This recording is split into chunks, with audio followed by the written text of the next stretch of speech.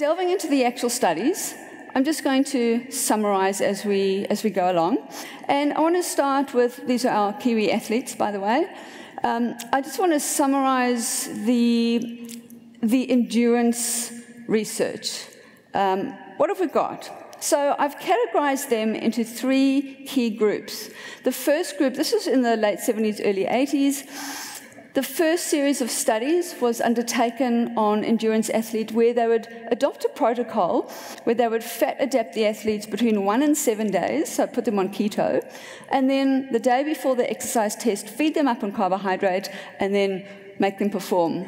And what this group of studies found, collectively, was that, yes, there was an improvement in fat utilization or fat oxidation, but performance decreased, particularly at the point where the athletes were trying to get into their highest intensity or their top gear. The next series of studies falls into the medium-term protocol, so then researchers said, right, well, let's fat adapt them for a little bit longer, so between 10 days and 4 weeks. And once again, we see improved fat utilization or oxidation.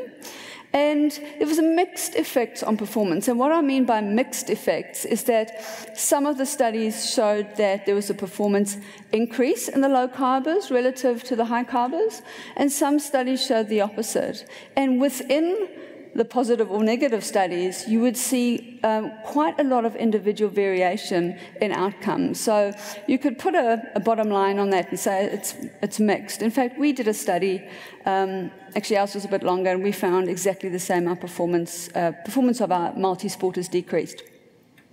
Then we get the longer-term athletes. So researchers decided, right, well, let's try this protocol for longer than 4 weeks.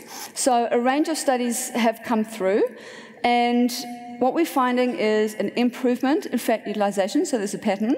And we also finding that in some cases, the power is increasing, so the ability to tap into the high-intensity effort is improving.